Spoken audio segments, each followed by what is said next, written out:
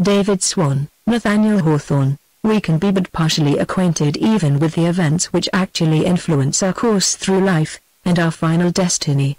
There are innumerable other events, if such they may be called, which come close upon us, yet pass away without actual results, or even betraying their near approach, by the reflection of any light or shadow across our minds.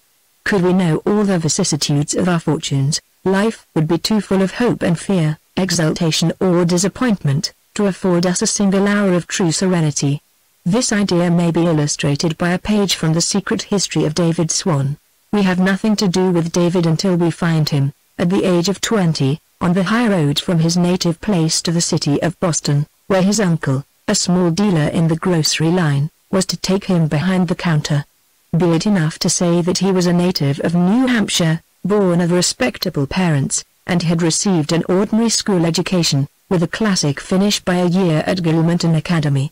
After journeying on foot from sunrise till nearly noon of a summer's day, his weariness and the increasing heat determined him to sit down in the first convenient shade, and await the coming up of the stagecoach. As if planted on purpose for him, there soon appeared a little tuft of maples, with a delightful recess in the midst, and such a fresh bubbling spring that it seemed never to have sparkled for any wayfarer but David Swan. Virgin or not, he kissed it with his thirsty lips, and then flung himself along the brink, pillowing his head upon some shirts and a pair of pantaloons, tied up in a striped cotton handkerchief. The sunbeams could not reach him, the dust did not yet rise from the road after the heavy rain of yesterday, and his grassy lair suited the young man better than a bed of down. The spring murmured drowsily beside him, the branches waved dreamily across the blue sky overhead, and a deep sleep, perchance hiding dreams within its depths, fell upon David Swan. But we are to relate events which he did not dream of. While he lay sound asleep in the shade, other people were wide awake, and passed to and fro, afoot, on horseback, and in all sorts of vehicles, along the sunny road by his bedchamber. Some looked neither to the right hand nor the left, and knew not that he was there. Some merely glanced that way, without admitting the slumberer among their busy thoughts. Some laughed to see how soundly he slept, and several, whose hearts were brimming full of scorn, ejected their venomous superfluity on David Swan. A middle-aged widow, when nobody else was near, thrust her head a little way into the recess, and vowed that the young fellow looked charming in his sleep. A temperance lecturer saw him, and brought poor David into the texture of his evening's discourse, as an awful instance of dead drunkenness by the roadside. But censure, praise, merriment, scorn, and indifference were all one, or rather all nothing, to David Swan. He had slept only a few moments when a brown carriage, drawn by a handsome pair of horses, bowled easily along, and was brought to a standstill nearly in front of David's resting place. A linchpin had fallen out, and permitted one of the wheels to slide off. The damage was slight, and occasioned merely a momentary alarm to an elderly merchant and his wife, who were returning to Boston in the carriage. While the coachman and a servant were replacing the wheel, the lady and gentleman sheltered themselves beneath the maple trees, and there espied the bubbling fountain, and David Swan asleep beside it. Impressed with the awe which the humblest sleep usually sheds around him, the merchant trod as lightly as the gout would allow, and his spouse took good heed not to rustle her silk gown, lest David should start up all of a sudden. "How soundly he sleeps," whispered the old gentleman. "From what a depth he draws that easy breath. Such sleep as that, brought on without an opiate, would be worth more to me than half my income, for it would suppose health and an untroubled mind, and youth." "Besides," said the lady, "healthy and quiet age does not sleep thus. Our slumber is no more like his than our wakefulness." The longer they looked, the more did this elderly couple feel interested in the unknown youth, to whom the wayside and the maple shade were as a secret chamber, with the rich gloom of damask curtains brooding over him. Perceiving that a stray sunbeam glimmered down upon his face, the lady contrived to twist a branch aside, so as to intercept it. And having done this little act of kindness, she began to feel like a mother to him. "Providence seems to have laid him here," whispered she to her husband, "and to have brought us hither to find him, after our disappointment in our cousin's son. Methinks I can see a likeness to our departed Henry. Shall we waken him?" "To what purpose?" said the merchant, hesitating. "We know nothing of the youth's character, that open countenance." replied his wife, in the same hushed voice, yet earnestly. This innocent sleep. While these whispers were passing, the sleeper's heart did not throb, nor his breath become agitated, nor his features betray the least token of interest. Yet fortune was bending over him, just ready to let fall a burden of gold. The old merchant had lost his only son, and had no heir to his wealth except a distant relative, with whose conduct he was dissatisfied. In such cases, people sometimes do stranger things than to act the magician, and awaken a young man to splendor who fell asleep in poverty. Shall we not waken him?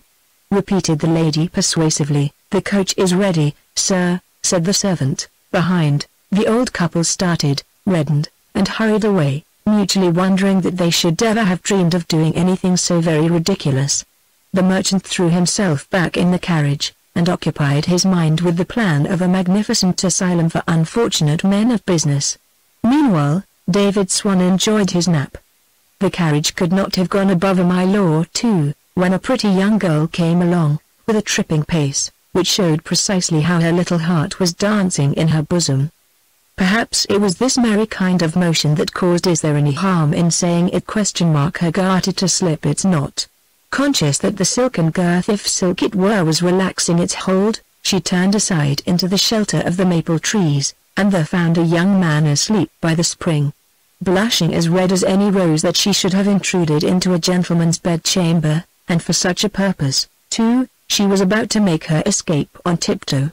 But there was peril near the sleeper. A monster of a bee had been wandering overhead, buzz, buzz, buzz, now among the leaves, now flashing through the strips of sunshine, and now lost in the dark shade, till finally he appeared to be settling on the eyelid of David Swan. The sting of a bee is sometimes deadly. As free-hearted as she was innocent, the girl attacked the intruder with her handkerchief, brushed him soundly, and drove him from beneath the maple shade. How sweet to picture! This good deed accomplished, with quickened breath, and a deeper blush, she stole a glance at the youthful stranger for whom she had been battling with a dragon in the air. He is handsome, thought she, and blushed redder yet. How could it be that no dream of bliss grew so strong within him, that, shattered by its very strength, it should part asunder, and allow him to perceive the girl among its phantoms? Why, at least, did no smile of welcome brighten upon his face? She was come, the maid whose soul, according to the old and beautiful idea, had been severed from his own, and whom, in all his vague but passionate desires, he yearned to meet. Her, only, could he love with a perfect love, him, only, could she receive into the depths of her heart, and now her image was faintly blushing in the fountain, by his side. Should it pass away, its happy lustre would never gleam upon his life again. How sound he sleeps, murmured the girl. She departed, but did not trip along the road so lightly as when she came. Now, this girl's father was a thriving country merchant in the neighborhood, and happened, at that identical time, to be looking out for just such a young man as David Swan. Had David formed a wayside acquaintance with the daughter, he would have become the father's clerk, and all else in natural succession. So here, again, had good fortune, the best of fortunes, stolen so near that her garments brushed against him, and he knew nothing of the matter. The girl was hardly out of sight when two men turned aside beneath the maple shade. Both had dark faces, set off by cloth caps, which were drawn down aslant over their brows. Their dresses were shabby, yet had a certain smartness.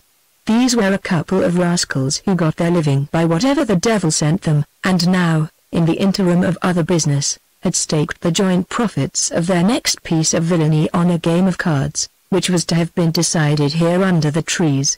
But, finding David asleep by the spring, one of the rogues whispered to his fellow, hissed exclamation mark, "Do you see that bundle under his head?" The other villain nodded, winked, and leered. "I'll bet you a horn of brandy," said the first, "that the chap has either a pocketbook, or a snug little hoard of small change, stowed away amongst his shirts.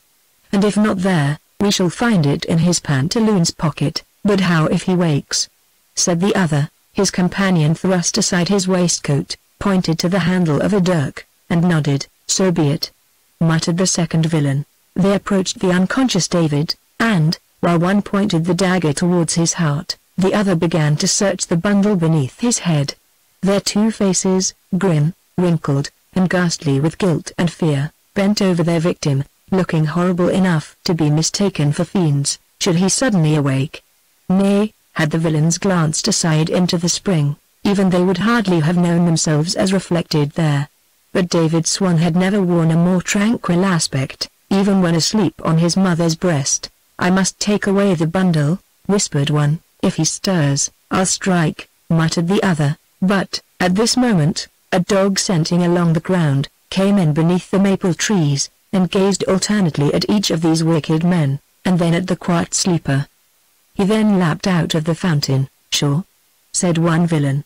"We can do nothing now.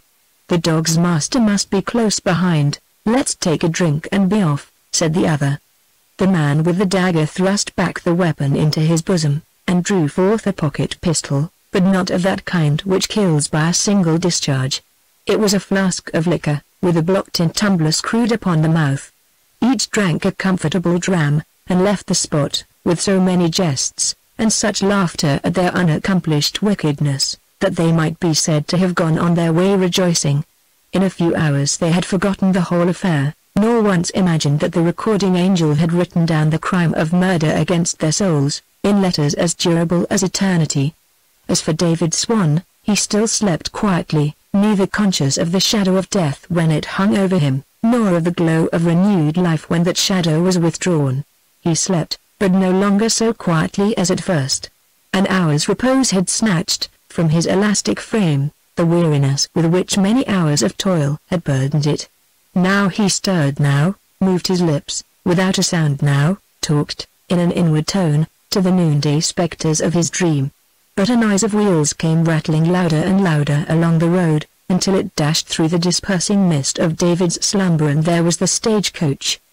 He started up with all his ideas about him. "Halloo, driver!" "Take a passenger?" shouted he. "Room on top," answered the driver. Up mounted David, and bowled away merrily towards Boston, without so much as a parting glance at that fountain of dreamlike vicissitude. He knew not that a phantom of wealth had thrown a golden hue upon its waters, nor that one of love had sighed softly to their murmur, nor that one of death had threatened to crimson them with his blood all, in the brief hour since he lay down to sleep. Sleeping or waking, we hear not the airy footsteps of the strange things that almost happen. Does it not argue a superintending providence that, while viewless and unexpected events thrust themselves continually athwart our path, there should still be regularity enough in mortal life to render foresight even partially available?